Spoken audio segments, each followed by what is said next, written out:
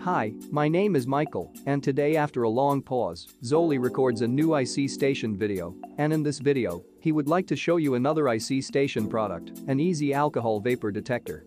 Let's see the connection diagram of the circuit. And now I ask my girlfriend, Allison.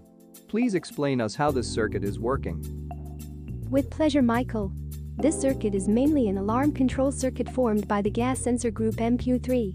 When the sensor MQ-3 is in the environment where alcohol vapor exists, the conductivity of the sensor will be the same as the alcohol vapor concentration. By measuring the voltage distribution between the sensor and the fixed resistor, the alcohol content in the environment can be judged.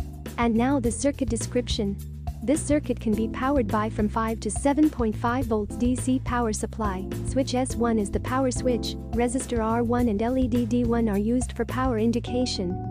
The internal sensor MQ-3 needs to be heated to a certain temperature during operation, so its internal installation. There is a heating wire. The resistor R4 is the current limiting resistor of the heating wire, and the heating of MQ-3 is normal after power on. When MQ-3 does not detect alcohol vapor, its internal resistance is very large, the voltage drop of R3, RW is very low, the voltage of pin 2 of NE555 is lower than the trigger voltage, the third of the VCC, its pin 3 output is high level, D2 is extinguished. The buzzer does not sound and the relay does not move. When MQ-3 detects alcohol vapor, the internal resistance decreases, the voltage of R3, RW rises, the voltage of pin 2 of NE555 is higher than the trigger voltage, the pin 3 output becomes low level, D2 turns on the light, and the buzzer flows. The current starts to sound, and the electromagnetic coil in the relay energizes to attract the switch, thereby implementing the detection alarm function. The adjustable resistor RW is used to adjust the detection sensitivity. This circuit uses a second comparator inside the NE555 to detect voltage changes, using its internal trigger to debounce. The pin 7 and pin 5 of the NE555 are not used and are left floating. The output terminal J3 of the relay can be used to control other electrical appliances, such as exhaust fans. When the alcohol concentration exceeds the standard, the exhaust fan is activated. After the concentration drops, the exhaust fan is turned off to realize automatic control. Diode D3 is used to eliminate the induced electromotive force generated when the relay coil is turned on and off. The power supply interface can be a DC plug, or the line can be directly at the J2 position. Pay attention to the positive and negative signs, and the DC plug is internally positive and externally negative. Thank you very much, Allison, for your detailed explanation of the circuit. And let's see what is in the bag. But first of all, the product ID, which is 13602. So we have a nice double-sided PCB, an MQ-3 alcohol sensor, 4 resistors, 1 small trimmer potentiometer, 1 diode, 1 green and 1 red LED, 1 IC socket and 1 555 IC, 1 active buzzer, 1 relay, and 1 DC connector and 1 small slide switch. And now after the listing of the components, let's start to assemble the circuit. And now, Zoli will be so kind and quickly assemble the circuit for us. As always, he solders the parts by their height and starts with the lowest component, which is now the diode. Then he goes on with the resistors. R4, R3, R1, R2, then he solders the IC socket. This is followed by the 2 light-emitting diodes. Then the on-off switch. And the active buzzer is also populated. And now he is planting the alcohol sensor. This is followed by the relay. And the power connector.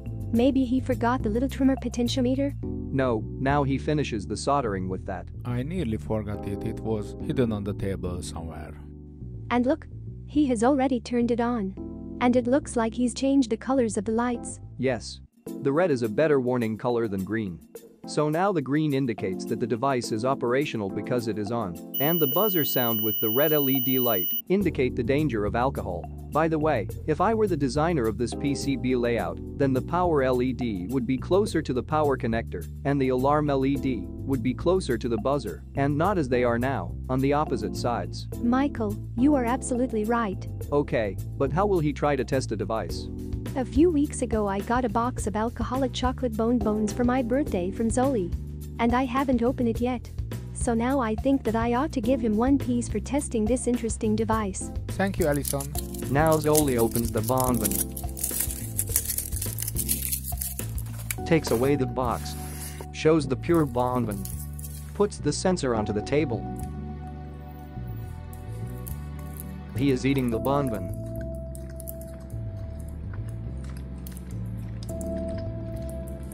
And now he blows his breath onto the sensor. And yes, the sensor senses the alcohol vapor in his breath and makes an alarm.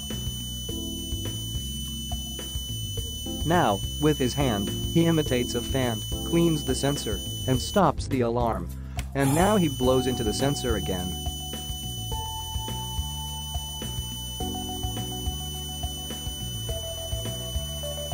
And now he measures the alcohol content in his blood with a real blood alcohol tester too.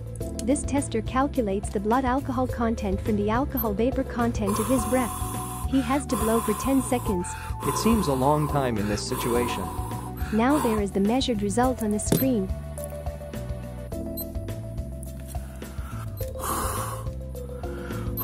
And the small kid also makes an alarm. But this is not a real result because this vapor is only in his mouth for a short time. After a few minutes, if he blows again into the meter or the sensor, they won't be measured or alarmed again. And now an important warning. There is an issue with the relay contacts. Here you can see a part of the relay data sheet. And here is a zoomed part of the pin layout and wiring diagram. And in parentheses that this is a bottom view. But I think that the PCB designer didn't care with this and designed the PCB layout as a top view of the relay, so he connected the normally closed contact to the J3 pins instead of the normally open contact. So if you want to close a circuit if there is no alcohol vapor, then you can use the kit as it is. But if you want to do something only when the kit alarms, then you have to cut the track as marked on the picture. Then remove the solder resist layer from the track as it showed now. And finally solder a short wire between this point and the right relay pin, circled here. Thank you, Michael, for this warning.